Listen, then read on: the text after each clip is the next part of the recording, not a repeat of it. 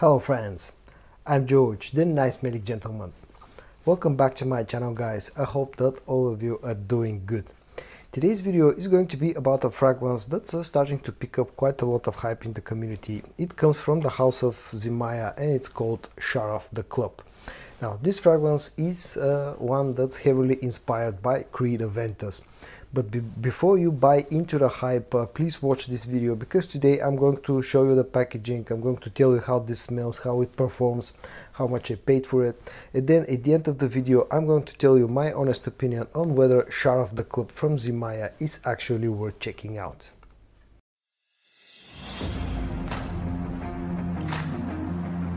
As usual, I'll start by showing you the packaging and the presentation of Sharaf the Club. It comes packaged in this very nice looking black colored box with golden accents, and for some reason the base of the box is in dark blue color rather than the rest of it in black. On the front you got the name of the fragrance, the concentration, EDP, the bottle size 100 milliliters. On the top you got the name of the brand, Zimaya, again on the back Zimaya and Sharaf blend, and on the bottom there's some additional information along with a stamp of the production date, which in this case is August of 2023. It's a really nice presentation. You open up the box like this and the fragrance sits inside, and it also has magnetic edges, and in fact this is a very similar packaging to the one that to the one of Sharaf blend. And then once you open up the box, this is how the bottle looks.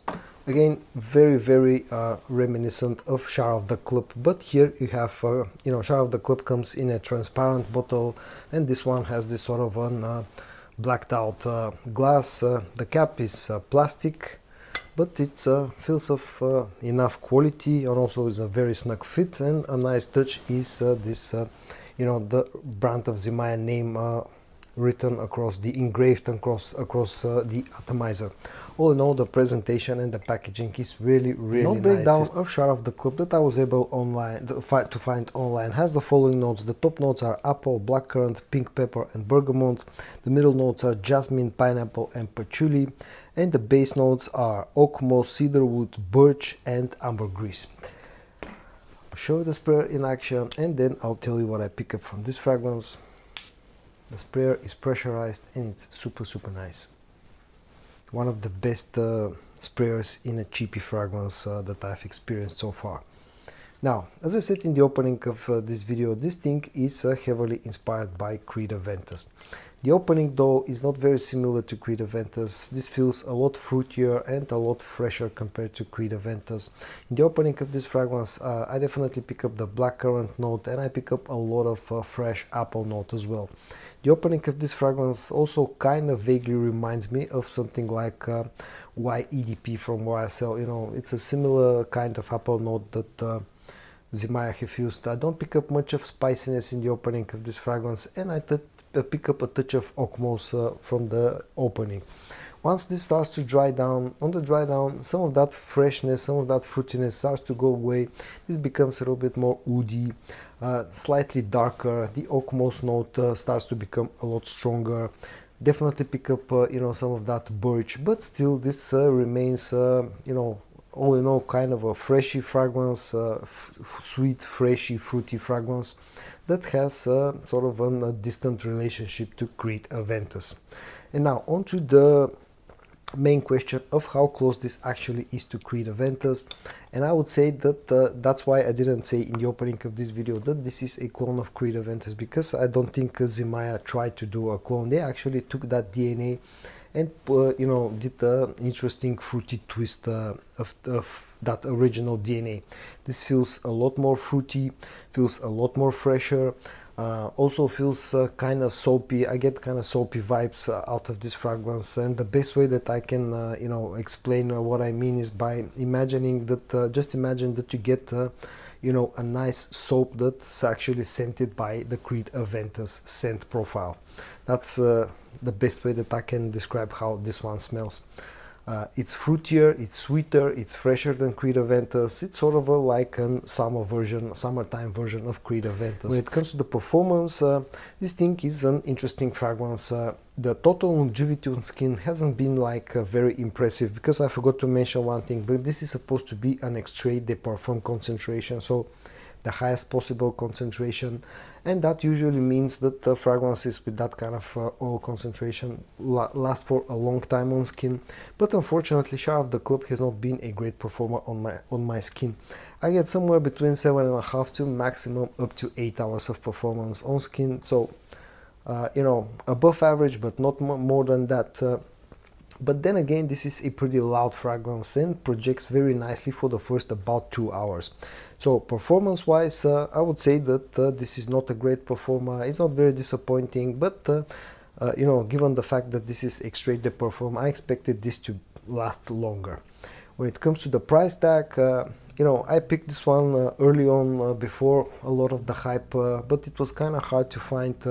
So I imported this from the UK, and I paid roughly about £35 in order to get this fragrance, which will translate, I think, into something like $50 or so, which is a little bit above what I would consider a good deal for a cologne fragrance, you know, a cheapie, but still at the end of the day not a very bad deal, because this thing has interesting scent profile, you know, okay performance, and comes really nicely packaged. When it comes to the versatility, this fragrance is very versatile. Like with the original Creed Aventus, you know, which is a very versatile fragrance, I think this is even more versatile because it feels slightly more fruity, slightly more fresher.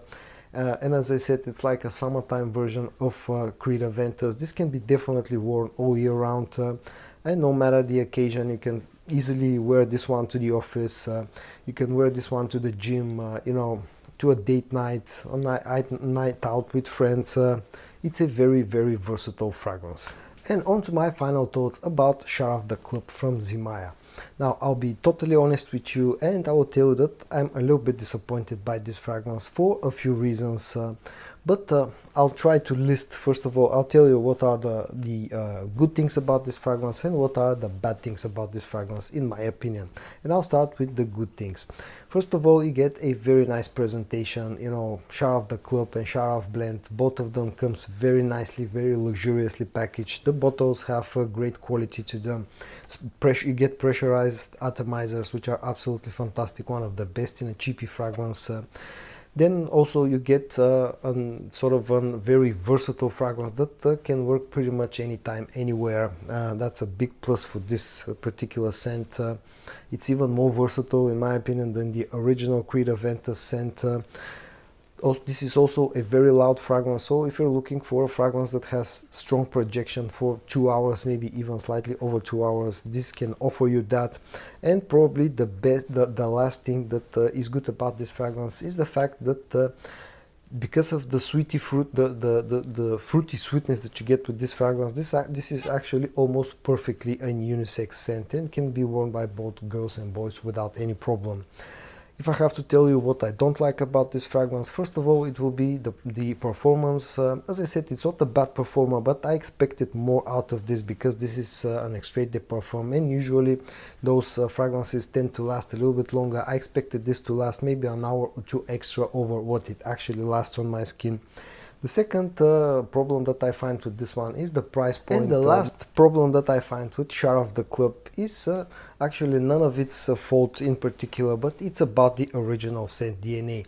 Now, the Creed Aventus DNA has been overplayed already at this point. You have hundreds of different clones, and although Sharaf the Club and Zimaya have done an interesting twist on the scent of this fragrance, I don't think it's interesting enough, you know, different enough to all the other hundreds of clones of Creed Aventus in order for this one to actually stand, you know, among the crowd of other clones. If you already own at least one good clone of Creed Aventus, definitely I don't think you need Sharaf the Club.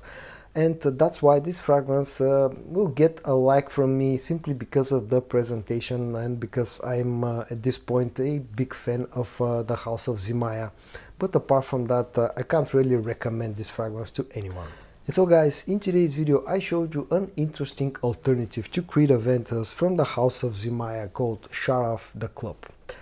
I hope that you found this video interesting or useful. If you did, give it a like, and I also hope that I'm going to see you in my next video. And until then, stay safe and bye bye.